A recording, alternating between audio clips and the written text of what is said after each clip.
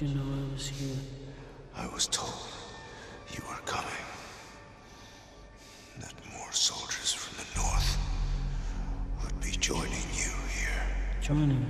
To finish us off. For good. War for the Planet of the Apes hits theaters this weekend. The third movie of the Apes franchise stars Woody Harrelson and Andy Serkis for his take on this and other movies opening this weekend. I want to bring in film critic Richard Crouse. So I've covered your monitor right here, the little monitor you have here, because apparently Should we tell everyone? The talking apes freak you out. I can't look at the talking apes. And it's too bad because you're going to miss one of the best movies of the summer. Seriously? Yeah. War for the Planet of the Apes is the third movie in this kind of rebooted series of Planet of the Apes movies. And it's got all the kind of stuff that normally I would hate. There's a child sidekick in here. More than half the characters are computer generated. It's that hyphenate reboot prequel kind of movie. All that spells bad ape. But instead, we've got one of the movies that sort of transcends all that to become a really smart popcorn movie. So the war between the apes, who have become sentient, they can speak, they're creating a civilization, and the humans is ramping up. We're sort of moving towards the events that happened in the first movie, the one with Charlton Heston and Roddy McDowall in 1968. We're almost there. Caesar, played by Andy Serkis, is the head of the apes. He doesn't want this war. He feels he didn't start this war. Then something happens, and he becomes thirsty for revenge. What this movie is about isn't the talking apes and the human war and all that kind of stuff. That's there. That provides the action element that people want from these big blockbuster movies in the summer. But what it's really about is fear of the other. It's about finding compassion in really dark times.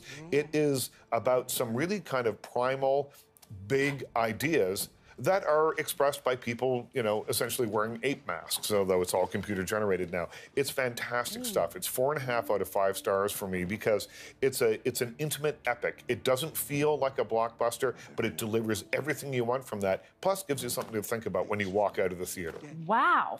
You gave this one 4.5 stars. Yeah. I have not looked at the monitor. I know, my eyes have been locked on you for the last 2 minutes.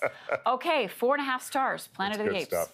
Still not convinced, but man, for fans out there... We'll go together. It'll be fun. You'll like it. Okay, let's move on to something like mermaids. Yeah, Mermaids is a much different kind of movie. So I didn't know what to expect from this movie. It's a documentary about the world of mermaiding. It's not, the history of these siren song singing half fish, half women who would lure sailors to their deaths. It is about people who have joined the mermaid community, and for many different reasons. You have Cookie, one of the characters that is shown here, one of the people shown here, who is an incest survivor, spent most of her life living in rage, and then found out about the mermaid community and was drawn in by the acceptance that she felt from these people. There's something about transforming yourself by wearing this monofin that really helped her find peace in her world. There's another woman named Jules, a transgender woman,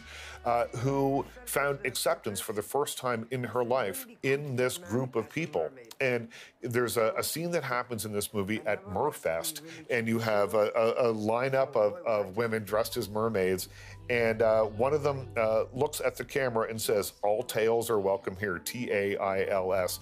And it's about empowerment. It's about finding your own niche in the world, even if it's in a little subgenre, but it's something that makes these people feel great. And it's a 75-minute fast little watch, but it's really worth it. This is a thing. I've heard about this, read about this. This is a bigger thing than I think a lot of people think it is. Right. Wow. Okay, so you gave Mermaids 3.5 out of 5 stars. And the last one, The Little Hours. The Little Hours is based on a novella. There was a series of novellas that make up the Decameron. It's a 14th century collection. And this takes one of those and then reimagines the dialogue as though it was like a teen comedy, like Mean Girls or something like that. So it's set in a convent. You have 3 young nuns played by Alison Brie, Aubrey Plaza, and they are not wanting to be there. They were put there not because they're religious, but because their families couldn't afford to look after them. When the priest of the convent, played by John C. Reilly, brings home a handyman to help out, you can imagine some hijinks ensue. This is one of those movies, though, that is a better idea than it is sort of in its execution. Right. Like the old Carry On movies that some people will remember from, the late 60s and early 70s that were kind of modern day comedies, but often they were dressed up as, Cleopatra or whatever. It always seemed like, that'd be really funny. And then it's kind of not when you see it. So it's a 2.5 out of 5-star movie for me. There's something here. There's some, great comedic actors, John C. Reilly, Aubrey Plaza, Molly Shannon's in here, Fred Armisen. And there are the odd laughs, but it's irreverent and not something that will be for everyone. Okay, 2.5 stars. That's right. Richard Crouse, thank you so much. Let's go ape. God.